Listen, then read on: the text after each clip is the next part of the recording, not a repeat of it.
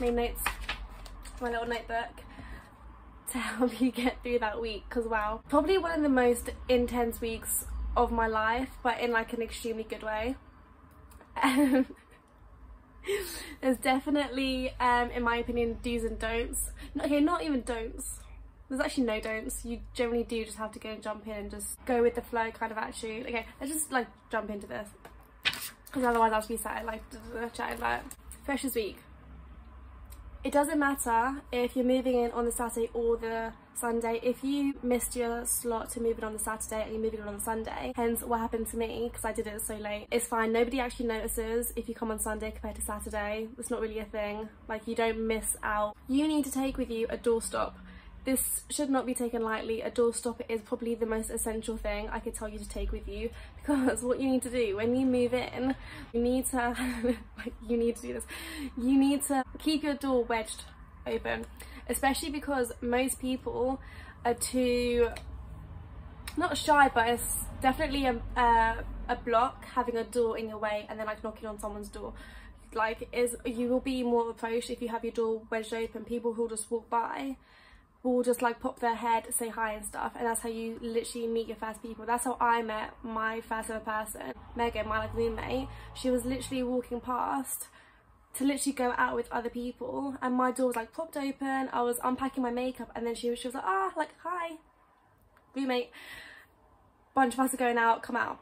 Secondly, when you meet someone, you need to get the contacts pretty much like straight away. This might sound like too intense, but especially if you vibe with that person, and especially if they're in your flat, then get the number, Instagram, whatever like social that you use, because then as soon as you are then like not together, you can message and be like, oh hey, like this is happening, or like you can basically join up with them, so you're not just sat spending your first day just by yourself. You do go your separate ways a bit because you go and unpack your room and stuff, but then you can just message people and figure out what they're doing, meet up again. You also need to go and knock on people's doors, like just to, okay, my advice, this is just my way of going about things as well, is to just meet as many people as you can. Everyone in freshers is on the exact same motive to want to meet people. They're all like trying to meet people as well, just as much as you are. So the more people you meet, the more people you can suss out if they're like your kind of person. You can surround yourself with the right people, because for example, you don't just want to, it's not always a bad thing, but you don't just want to either meet your like housemates and just have your housemates, because there might be people like around the like floor or just like somewhere else that you are like a better fit with, or that will be more of like a long-term friendship with you. It is uncomfortable to just go and like knock on someone's door, but 9 times out of 10, or maybe 8 times out of 10, they'll actually, they might be startled by it, but they'll actually in the long term appreciate that, because they might have never done that. Rather than waiting for people to come to you, if you go to people, you're definitely gonna, I think anyways, make more friends. People will run around and chat about this like Jaeger wristband thing.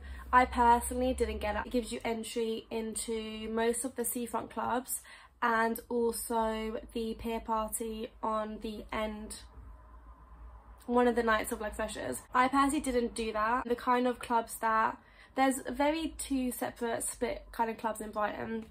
So you have your like more like, if you guys are like Prism, Coalition, like you're more like Walkabout Arch, like you're more like, I don't want to say it in like a negative way. They are fun clubs. It's more like your fun, your shitty nights out kind of clubs. Mainstream music, probably the same kind of clubs, the clubs from your hometown kind of clubs. And then there's another side of Brighton, in my opinion, which is like Patterns, and it's more of your like disco. You also have like Concord and Volks and Arch, which is also like more like drum and bass, garage. Don't really have a techno scene in Brighton. I'm trying to think if there's even a house scene. Maybe. Not that I've discovered it, I don't know. Clubs that I end up going to, Patterns and stuff, wasn't on the like Jaeger wristband. So basically the clubs that are on the Jaeger wristbands aren't all the clubs that are hosting freshers stuff. So you might end up buying the Jaeger wristband and then ending up going to other places and just not using it, is basically what I'm trying to say. I'd say don't buy anything until you get to uni, so that you can suss out where the people, like the people in your flat and stuff, what kind of night out you're all going to go on together, and then just go with them, and then you can just buy tickets on the like door and stuff. Boundary, on the other hand, is a festival on the last weekend of freshers. I would advise personally to buy your tickets before you come to uni, just because it's a pretty guarantee, especially if you are like a festival person. If you are like a festival person, then you need to buy a Boundary ticket. You will find people who will go to Boundary, and if the people that you're around aren't like haven't got Boundary tickets, then they're not really festival people. You should just go anyways, and then hopefully you'll meet more like-minded festival-y people on that day. So just buy a Boundary ticket. The sooner the better, because I think they're about £50. Yeah. But it's worth it. It literally is the end of freshers. It's like the thing that really starts off uni, if you are a festival person. If you're not a festival person, and also if you're not going outy person, going and drinky person, absolutely calm. You'll probably make most of your friends during, yes, your like halls and your flat and stuff, but probably also during your lectures. 9 times out of 10, this is gonna cut out all us like drinking people, but if you're not a big drinker, then you probably have more going for you in terms of like hobbies and like interests. I don't know if this is really rude of me, but I'm cutting myself out as well because I'm a drinky person with not many hobbies. So you'll probably find more people in common in like societies. I just met people out drinking, and then that was that. I didn't really invest that much into course friends. That's a lie. I did at the beginning, and then I changed course, and then I just, okay, anyways. Oh, another big rule is still the doorstop rule is honestly my top tier rule. Second top tier rule, I swear, do not sleep with anyone in your flat. There's rules, guys. There's rules to this, I don't care. Do not sleep with anyone in your flat, in your friendship group, unless you genuinely, and this is a hard one, are completely unattached, don't care if they'll then shag the whole friendship group as well. I would advise to not sleep with anyone in your friendship group. There's a big risk that you could catch feelings, and you could end up dating someone in your friendship group, and then you could end up breaking up with them in your friendship group during uni, and then the whole friendship group goes to shit, and then everything just shit happens. Do not sleep with someone in your friendship group. The risks outweigh the pros. Sleep with someone who's just like out of the way. You can sleep with them, have fun with them, nothing can come from it, or something can come from it and it won't affect your friendship group. Do not sleep with someone in your flat. Same reasons. Do not sleep with someone who you're going to end up living with later, which could be hard to figure out if you end up living with that person later, because that's a later thing. But just avoid all of that at all costs. Also, use a condom. I don't care. I know that you guys will literally, well, maybe I'm just like stereotyping that most people don't use condoms, but most people don't use condoms, and there's shit flying around and you don't want to catch it. But if you do catch it, then next advice, you need to, before you come to uni, sign up with the sexual health GP thing. It's on campus. It is walk-in from, it's a morning thing. I think walk-in appointments finish at 11 AM, maybe midday, because then after that is appointments. You can walk in, sexual health check, all that stuff. You need to register though, because if not, you probably won't get around to it when you're at uni, and it's just good to just have it done, because then you know that you can just turn up, walk in and get sorted when you fuck up by not using a condom.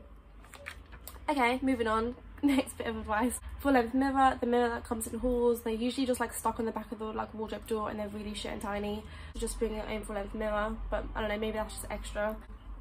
Oh, okay, if you have the like choice of this because you moved in early or whatever, choose the top shelf of the fridge, because people's shit just spills. Like living on campus wasn't obviously clean, and people would like put their juice lying down and stuff, and then it would leak, spill it everywhere. If you want a job, then Freshers Week, you need to go round with, I think with a CV or something, I don't know, you need to go round and find a job on campus in Freshers Week. If you don't do that during Freshers Week, all the jobs on campus will be gone. You have choices between like the co-op. I would say that if you work in co-op, it's a bare bait spot. Like everyone will literally, it's a really bait job, but it's good still. Like you'll just realise that everyone will know of you from co-op. You can also work in like the food, the coffee shops. There's like other jobs around campus. Farmer bar, another bait spot in the uni student bar, but it'll be fun. So, but if you end up not getting a job in Freshers Week and you want a job, then there's the Amex football stadium, literally 5 to 10 minute walk depending on where your accommodation is on camp, like just outside of campus. And it is literally like, I think it's like 0-hour contract kind of job. They employ everyone kind of job at the like Brighton stadium. You work on the football games. You'll be able to find a job through there. Otherwise it's the same, just going and trying to find a job in Brighton. But I wouldn't recommend, because it is long travelling in and out of Brighton from campus. This is if you live on campus as well, by the way. Travelling in and out of Brighton when just a lot is going on when you're in like first year on campus. Do you know what I mean? Like just a lot is going on campus. You are in your own little bubble on campus. It might be a bit long to travel in and out of Brighton, but if you need a job, you need a job. I personally didn't have a job in first year, but then I did max out my overdraft. So maybe it's not the right option. Speaking of overdrafts, Santander, if you sign up with their student account, you'll also get the 3-year rail card for free. Catch is, which I didn't realise and I fucked it, so I signed up for my Santander. By the time I then went up to like activate or like get my 3-year rail card, it was like, oh, like time's up, you was meant to do this within the first month or so of signing up for your Santander account. So do not do the same thing I did and just organise things last minute, because then you'll just have a Santander account and no rail card, hence myself. Yeah, if you want a bigger overdraft though, then nationwide student accounts do a bigger overdraft. I think you'll get about £500 more than the Santander one in your 3rd year, something like that, if it's the same from how I remember it to be. I don't have data or Wi-Fi at the minute, by the way guys, so I can't even like double check my facts, but I'm pretty certain that this is correct. This is all coming from personal experience right now, nothing more. Also, you should get an NUS card from the co-op. Co-op is the only on-campus store. You will just end up going there and buying a lot of things. It's apparently one of the most expensive co-ops in the country. Yeah, straight on Sussex campus, most expensive. You're setting up before you come to campus as well, because it'll just be another one of those things, if you're like me, that just ends up not getting done and you end up spending so much more money than you need to. That's like nitty bitty things. If I do Freshers Week again, I would do the exact same and I would go out every single night. I literally went out Sunday through to Sunday and I wouldn't change it, because when you go out, it's a big push to get yourself out. I get it, like it is a push to get yourself out, to do the whole like initial introductions, but once you're out there, you're at Prees. Prees takes you to the motive.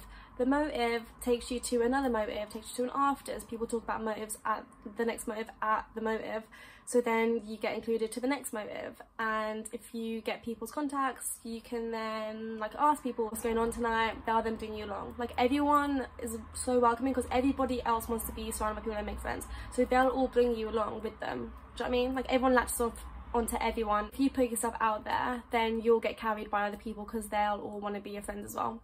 Yeah, does that make sense? Freshers Week, it's a good week. It's a solid 10 out of 10 week. On that note, don't shag your housemates, put a condom on.